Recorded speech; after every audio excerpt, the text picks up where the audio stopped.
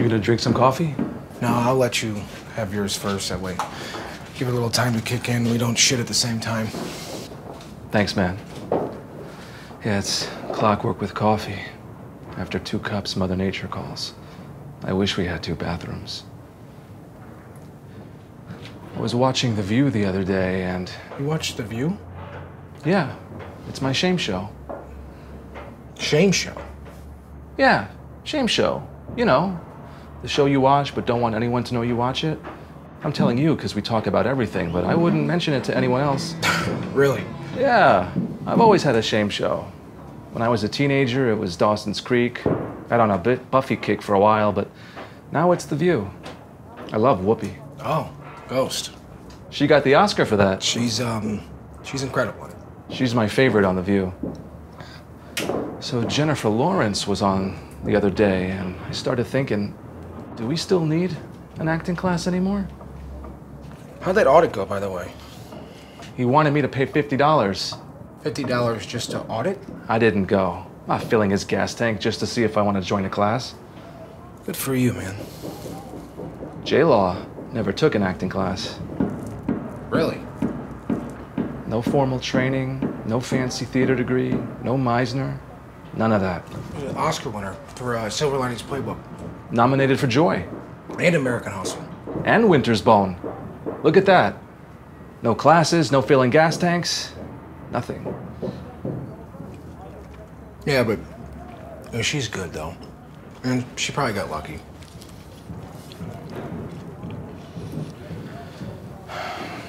You know, acting isn't that hard. Even Marlon said it. People make it out to be this thing that's almost unobtainable. Yeah, anyone can act badly, but if you have any sense of the world around you or some self-awareness, you can be an actor. It's getting the big break. That's very hard. We went to that party yesterday, which was filled with desperation. Everyone there. We're all stuck in the same boat, floating around the wrong party. The lucky ones are on shore enjoying the real party, while most of us are stuck on the water, weathering the storm, riding it out. We row and row and row until we can't anymore. We all just give up eventually and let ourselves drift off, float all the way back to where we came from. We're in the 2nd largest city in the country, but it's filled with a bunch of transplants. Boy, this city gets lonely sometimes. It's exhausting too, trying to impress the right people, doing anything you can in hopes to have something to show your family and friends back home, something that you hope will make them proud of you, something that you hope will make them say, wow, there goes Gabe. All his hard work and dedication paid off. I don't want to come off as desperate, ever. But yet, here I am. I'm tired. I'm exhausted. I got the American hustle. Where's the silver lining in my playbook? Where's my joy? I just want to do what I love and get paid for it. Is that asking too much? You see what you just did right there, Gabe? What you just did was good acting. I mean, if you could find a way to do that, deliver lines like that with honesty, some emotion, make it look effortless, mimic that in front of a camera, you could be a working actor. I mean, you should be a working actor. Fuck Mark and Dane and all that sense memory bullshit. You know, you got it, man. You got what it takes. If somebody could be a teacher after 4 years of schooling, then why shouldn't you be a paid working actor after 4 years of training? You can give a heart transplant after 8. Yeah, well, I mean, let's be honest. If you haven't found work as an actor after 8 years, it's probably not in the cards. You should figure something else out. If only there was a way to show people that we can act.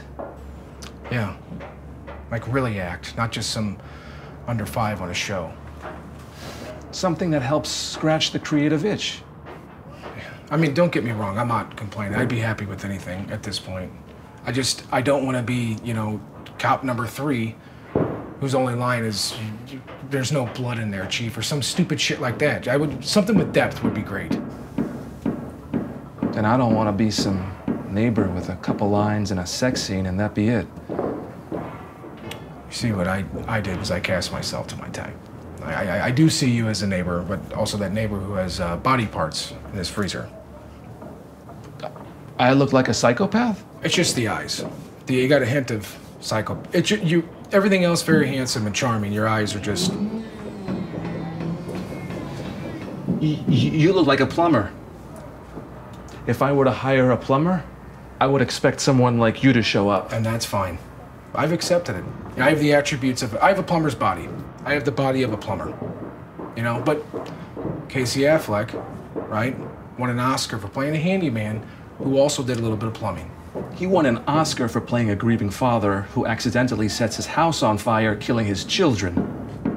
My point is, we just have to know our types. Once we figure that out, we go from there. That's it.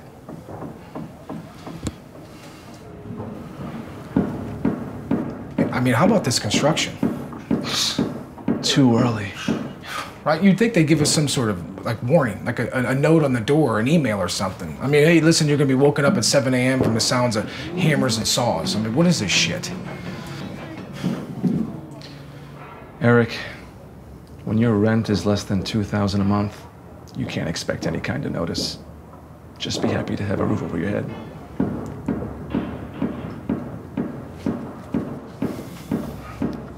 You can have your coffee now.